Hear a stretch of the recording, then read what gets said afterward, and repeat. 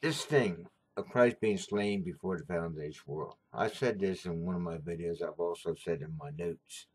You know, the reality, the eternal fact, is more real than what we saw manifested some 2,000 years ago. Now, we would say that was real. If you was there, you had blood would have been splattered on you, and you would have heard these individuals in pain. The reality of this world was made real. So much so that would make it so it would qualify as a true experience. I've mentioned this thing. Others have gotten to it. Scientists have questioned it and thinking maybe we're living in a holograph, like a holograph deck.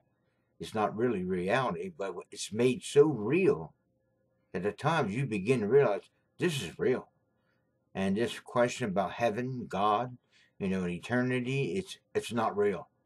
This is real. This is tangible. I've had people say, your arguments aren't tangible. You're talking about unseen God. I said, well, yeah, the seen has more or less ate up the unseen, and the reality was created this so-called reality, which in the book of Romans is saying God has subjected the world to futility, to unreality. He's made it so real, yet he didn't want it to overwhelm us and become what they call to the extreme. I got a lot of good pieces in it. I'll be coming out in my series, The Ultimate Intention of God, of the extremism that evil has done to make this so overwhelmingly real that God feels unreal. You want him to become real in your life. We've always had that. And just about the time you get some sensation that God's real, you see him work in your life, every peak is preceded by a valley. You're right back in the valley again of this overwhelming house, dogs, cats and dogs, wife, kids, jobs, neighbors, the whole world scene, and the news, it all starts to cloud out the reality of that single experience and that mountain peak experience you had with God. Thank God that we get those glimpses of glory. Without them, without that sensation of glimpse of glory and the overwhelming sensation of joy at that moment, Jesus, what made him make it through this life? He said, "Oh, for the joy that was present with him. He endured the cross, despising shame, now sits down at the right hand of the Father." That joy that was present with him helped him endure this experience, even to the point of death on a cross. What was that joy? In the Greek text, that particular verse in the book of Hebrews is talking about a pre-existent joy that he had with the Father. And at the young age of 12, he began to realize who he was, where he came from. Here's this man, Jesus, in the mode of a human being who was the Son of God, deity as God. There are people who argue Trinity. If you throw out the Trinity, all this don't make sense. You end up with like those of the Jehovah's Witness idea, that Jesus must have been an angel, then he came down here to be a man. I mean, they get on it gets all confused if you don't understand the fact of just who Jesus was. He was God manifested in flesh, the living Word, and we beheld his glory, the only begotten Son of God. I like what Francis Schaeffer said in one of his books. He was talking about the deity. If you throw out the Trinity, you throw out what they call unity in diversity. How do you get unity out of all the diversities we see, just like male, female, uh, Jew, Greek, bond, free? All those divisions we got in this world today.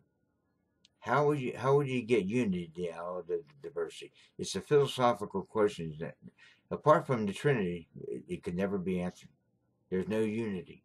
I like what Paul brings out in the book of Ephesians. Preserve the unity of the Spirit and the bond of peace. A peace, as he says in Philippians, that passes all understanding. This passes your natural understanding. It says, ain't that we haven't been warned. Eyes not seen this, nor ear heard it. Those that enter into the heart of man, those things which God has prepared for them that love him. You know, if you're willing to know this truth, this reality, beyond what you call length, breadth, height, and depths of this experience we got, it's very limited and restricted. It's like I said, it's a holographic deck. It's not real, but it's real enough to make it real, qualifies a true experience. What did God turns the lights out? I brought a video on that. When you leave, turn the lights out. When we leave, the Christian body of true believers in Christ, leave and go to that which was prepared for us before the foundations of the world again. When we leave, the lights go out. This world abides in darkness. If it weren't for the light of the church, which Jesus said that he was the light of the world, and before he left, he said, you will be the light of the world. You're not to hide that under a basket, hide out, be afraid, express the truth. And this darkness of this world is like a dark cloud that's coming closer and closer and closer, and to the point where once the church is removed, only he who now let it to be taken out of the way. When we remove, darkness hits this planet. Now I'm talking about, it's going to be not only in the spiritual sense, it's also going to be in the physical sense of this darkness coming on this world. And this world that God had made it real enough to qualify experience becomes more unreal. And after a while, as this world becomes unreal, that world will be revealed, like another portion of one of the videos of that series, The Ultimate Intention of God. I bring out how, just suppose that the heavens, the black backdrop of space was removed, and all the objects of space were removed, and here comes this bright light. During the millennial reign of Christ, sun, moon, the light that this world, he'll be the light of the world. And we will, as adversaries, sent out from the New Jerusalem through Christ, ministering in this 1,000-year reign of Christ on earth, we will go out as the lights of the world in designated areas of this world, all the cracks and crannies, there's a whole piece. I want to get into that someday, another video about this, just what we're going to be doing during the millennial reign of Christ on earth. We'll be here. We'll be in resurrected bodies. You'll be as the one degree of glory to another degree of glory, from faith to faith, as you perceived now and grew in that wisdom knowledge of God today. That glory will be manifested to your being as one star different from another. So shall we in that kingdom. So I'm asking you, want to be a little spark? You want to be a little candle? Or you want to be a glowing, bright light? And giving not only one little town, one little city, but whole areas, Maybe I'll be in New Jersey. Maybe Mary, my friend of mine, she'll be in, she'll go back to where they originated from, Cuba. She's Cuban. Or Marie down here in Virginia, and Sydney out there in Colorado, George in Georgia, and then Suzanne in New Zealand, and Danielle and Eric and Irene. Who knows where we're all going to be? We're going to be designated different areas of this world. It depends on what degree we've picked up and learned. Paul talks about the foundation been laid. I'd say the salvation matter shouldn't be argued anymore. Get in Hebrews chapter 6. He's arguing, do I have to go back to his old ground again about how to be saved? God solved that before the world ever began, before there was a fall, before he was born. He took the injustice of the fall of Adam and justified us as though we never were born through Adam, giving us the opportunity to the day of birth and to the age of accountability. That child is covered under that pre-salvational eternal fact of God doing something for us all. And he put us all our names in the book of life. Like I mentioned in my other series, you can't blot something out if it ain't there. It had to be there. The question is, when was our name placed there? It was placed there before the foundations of the world. Your name, my name, is in the book of life. You want it there? You want to keep it there? Or you can, at the age of accountability, blot that name out by your own free will choice to decide you want to try that underfoot, what God's done, or by default, not to get to understand it. That's the question. Everyone has the opportunity to make their free will choice God never violates the free will choice of man, but he also activates his will. And his will was before the foundation of the world, before this injustice occurred. He knew it would occur and solved it before the foundation of the world and justifies us. Now it's Holy Spirit's task for those that receive this justification work of Christ. It's not a matter of salvation now. Now it comes a matter of wood, hay, stubble, gold, silver, precious stone. Paul said, there's no other foundation be laid. I laid that foundation. That foundation comes through the mystery that was hid before the foundations of the world, before time began. The mystery. Now understand, he's understanding this mystery. He's going back over the Old Testament. He's writing the New, so he's not quoting the New Testament. He's quoting out of the Old Testament. So in the Old Testament, it talks about the salvational work done by God and was demonstrated by an act of a physical slaying of land, which represented an eternal fact of the Lamb of God, slain before the foundation of the world. What they saw in symbols, we saw demonstrated in time and space through the crucifixion of Jesus Christ. And that's what I'm saying. The fact of it was eternal, and that eternal fact was way outweighs any demonstration, be a symbol of a sacrifice of a lamb or the symbol of a cross that came up before the foundations of the world. Christ was slain before the foundation of the world. God solved the salvation problem. For those that want to sit there and debate how to get saved, and give you a list of adding to or taking away from what God has done, you don't want to do that. God solved the salvation problem. He saved us all. Now, you can reject that. So, you don't just never do nothing about it. You got to make a decision. If you don't make that decision, then you will lose your salvation. Then you gain back what Christ covered for you was the fall of Adam. You become cursed again. Like when Cain, when he set up his own way of appeasing God, he didn't go the way of his brother and what his fathers had taught him. He's trying to offer his own self-righteous works, the works of his own hand labors, and God rejects it. And God tells him, sin's lying at the door. That's sin nature that I took away through the death of my son, slain before the foundation of the world, represented by the sacrifice of a lamb.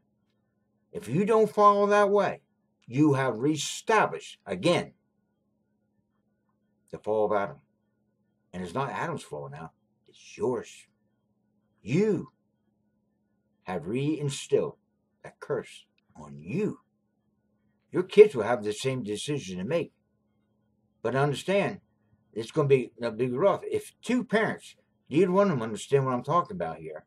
If both them parents are what they call, don't comprehend what God accomplished before the foundation of the world, and they don't teach their kids, that kid's going to train up a child on where to go. When he gets old, he won't depart from that way. He'll follow the lead of his parents. And that teaching of the parent, cut off from God, assures that his kids will be cut off from God, that his kids will be cut off from God, that his kids will be cut off from God.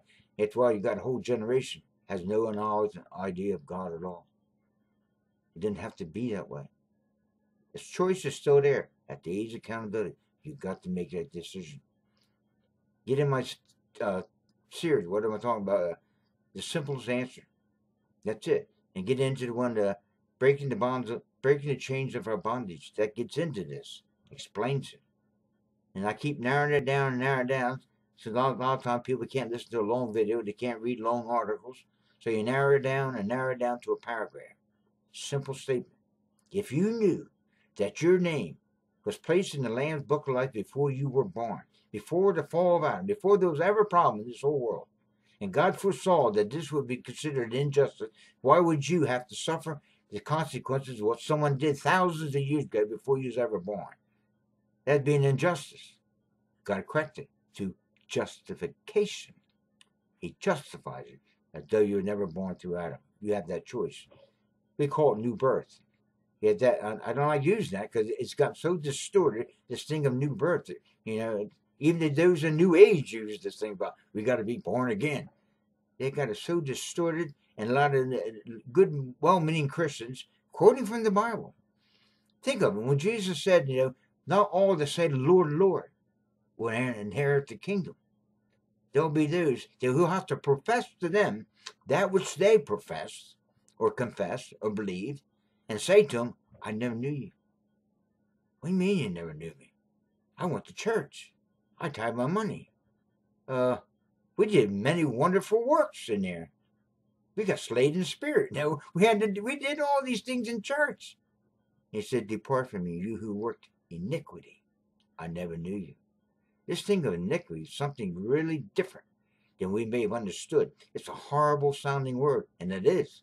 It's iniquity that comes up from the lie that Adam fell for, and the lie that Cain fell for, and the very same lie that you could fall for.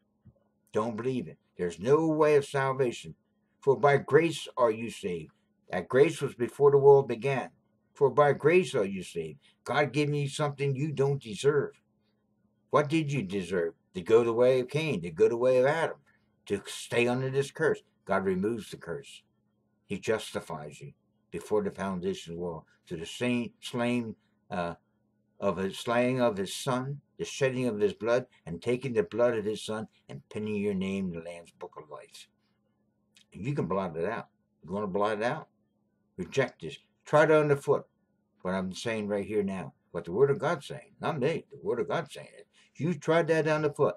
There's no more sacrifice. You can come up with an idea of Jesus and another whole different idea of gospel, of church attendance, money. Nothing wrong with all that stuff. But if that's your salvation based on the fact of your performance and your church attendance, your tithing, and the wonders, singing songs, everything you got, if that's your idea of salvation, you missed it. You misunderstood what was the salvation. It's not about salvation. That salvation problem was not by the will of man. Read John chapter 1. It's not by the will of man. It was the will of God before the foundation of the world. Between the Father, the Son, and the Spirit, they determined how they would address this injustice put on all humanity through the fall of Adam. He was a son of God. He became a son of man. And everyone through him became sons and daughters of Adam. Why do you think Jesus had become a son of man? It was the son of man that created a problem. But a son of man, being corrupt, couldn't die for all the world. Why do you think he had to be virgin born? He couldn't have been born through Joseph. If he was born through Joseph, he would have had the sin nature of Adam. No, he's an Adam, the second Adam, born virgin to the womb of a woman, be a true, legitimate man, and never fell. Was tempted as we were, but never yielded to the temptation to act independent from God. Get this all moth-eaten idea of sin out of your head. Sin is nothing more than you acting independent from God in any way, shape, or form. Don't act independent from God. Follow what I've been trying to say. Follow what the Word of God's saying. See it for what it's really saying. It's not a salvation problem. Paul saw that. He solves the mystery, and he reveals the mystery. Here's the mystery. There's no other foundation being laid, and that which was laid. That foundation was laid before the foundation of the world, and its opinions and ideas how to gain God's favor. Christ was slain before the foundation of the world. Now you can build on that foundation. When you build on that foundation, it can be wood, hay, and stubble, or gold, silver, and precious stones. He says, be mindful what you build here. It's not about losing your salvation. You'll lose. You can't imagine what you're going to lose. That'd be like God offering you a vast kingdom. Everything you can imagine in that kingdom. And here, in this life, because of your neglect and putting wood, hay, and stubble on this foundation, you don't gain every little piece by piece. And as it says, one star is going to differ from the other. How much of that kingdom do you want? Paul wanted to know him, the power of his resurrection. He wanted it all. Length, breadth, height, and depth of God's love. And a kingdom is offered for foundation. How much of that kingdom do you want? Salvation's already been solved. Focus on the works. Not to gain salvation. It's out of what God's done. And he's offering. Take the offer. God bless you.